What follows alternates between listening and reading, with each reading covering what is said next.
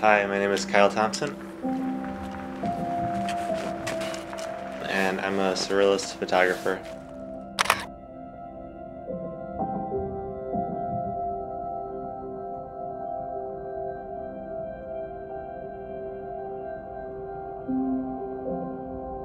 I've lived in Illinois my whole life.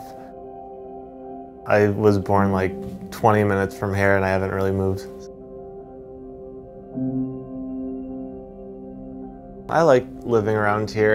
I've been in the suburbs, so it's kind of a mix of city and rural. If I drive like 45 minutes out east, I'm in Chicago, and out west, it's middle of nowhere cornfields, so I like it as kind of a mix of scenery. I think I kind of always wanted to do photography professionally. Like I was starting out and I was thinking, oh, I could do weddings or something like that, but the further I got, the more I wanted to do the art side of it.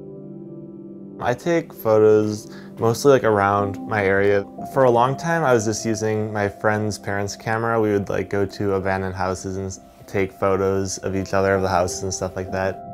I like abandoned houses more than buildings, and my favorite abandoned house is up north. It's like by Wisconsin, and I just like the ones where you can tell a lot about like the person who lived there. I think it's really interesting. After doing that for like about 6 months or something, I bought a Canon 60D. That was my first like real DSLR camera that I had for myself.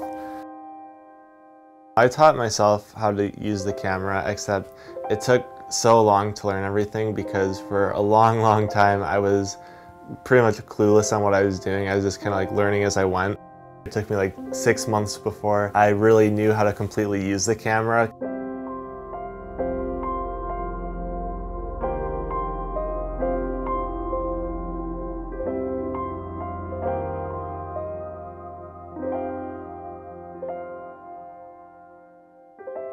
I did a 365 project where I took a photo every day for a year, and that's basically what brought me from knowing nothing about photography to where I am.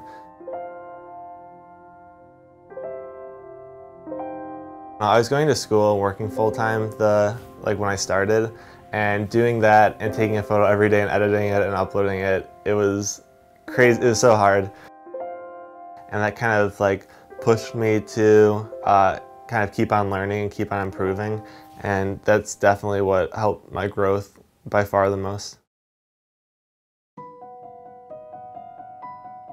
First, I'll draw things out. I sketch until I can kind of get a concept thought out, and then I'll fine point the details. I'll decide like any props, any clothing, and I'll try to like plan everything out as much as I possibly can beforehand, and then after that, it's just packing everything up and shooting and editing.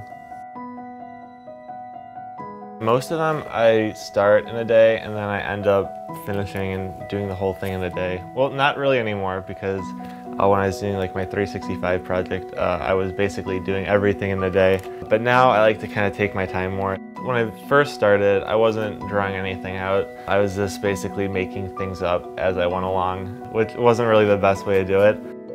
But then I started kind of trying to come up with concepts, and I decided that the easiest way to kind of envision them completely was to draw everything out.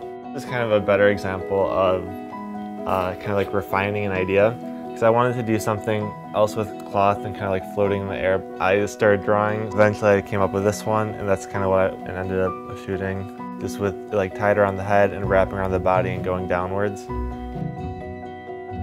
Most of my photos don't cost money. I just use what I already have.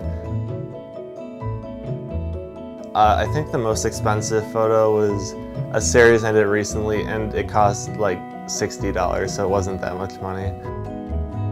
I just basically throw any stuff that I would use for photos here. I have like tons of like smoke bombs and stuff. I have to go across the border. They're not legal in Illinois for some reason.